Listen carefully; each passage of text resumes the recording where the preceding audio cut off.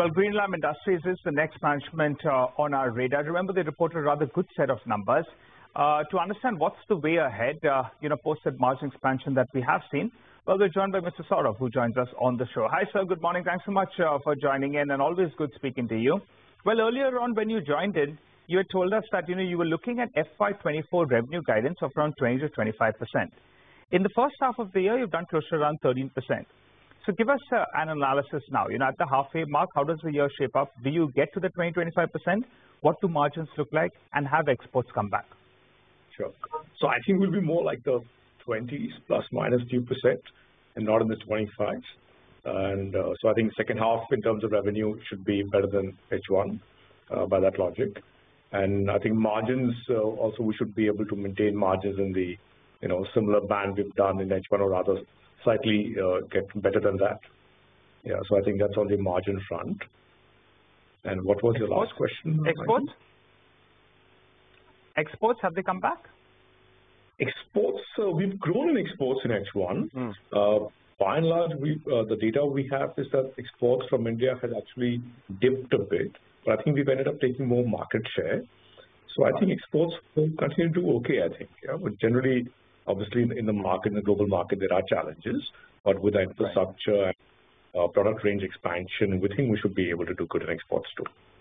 I remember the export realizations being a bit of a drag earlier. So now has that moved towards normalization? What's the difference in realization between domestic and exports?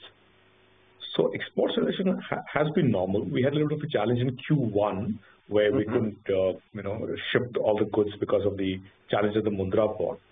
And exports realization will be, about 15% approximately higher than the domestic realization. That's largely because of the size of the product we ship.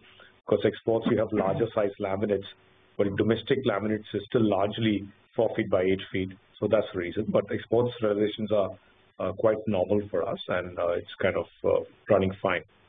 So that explains the margins that the margin expansion that we've seen in the laminates business itself, and that sustains, right? The second quarter margin sustain for the year, or the first half margin sustain? So in laminates, we think we should be able to maintain the Q2 margins, and our Gujarat plant is also up and running at near 100% utilization. We started our fourth laminate plant at Andhra Pradesh, which commenced production on 29th of September.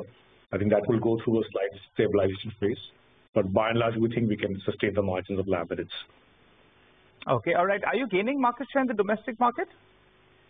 We don't have data of the competition numbers, so can't say very clearly. But our guess is with the product range expansion and the feedback we have from on ground, I think we probably are gaining market share in the domestic market too, probably from the unorganized companies or the mid-sized companies.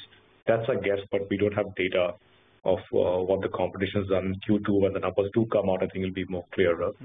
But the feedback we have is that we're getting market share, in the domestic market too. So you've increased your Gujarat plant capacity utilization. The Andhra Pradesh plant has started towards the end of the previous quarter. Then you have another plant which is likely to come in the fourth quarter. That's the particle board plant.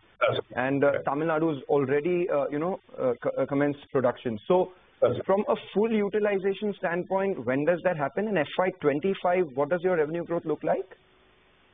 So full utilization will be more like an FY'26 for particle board, for laminates, Andhra Pradesh, for plywood. For particle board, it may be more like a FY'27. And next year, I think, too, depends on how we close the H2. We should be able to grow like 20-25% next year, too. Okay. All right. What about debt? Could you tell us what is the peak debt likely to look like? Do you have any fundraising plans? Will the company look at a potential QIP or raise some money from the market? So we have no fundraising plans on the debt with the projects ongoing. I guess peak debt should be in the range of 800-850 crores. And so I think that's where we think the peak debt should be. Net peak debt, we should be towards the end of this financial year. All right. And final question before we let you go, just 2 data points. One, by when does the deco veneer business turn operating profit? And secondly, what is the working capital range that you're working with? Came down to 60 days in the second quarter.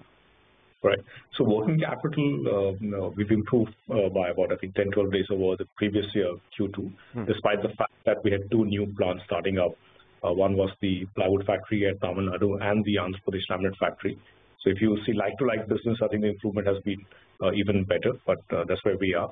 So we think as we move ahead with the discipline we have on cash flow management, we should be gradually able to keep improving number of days. Maybe one quarter it could slip here or there, but by and large we think that should be absolutely under control.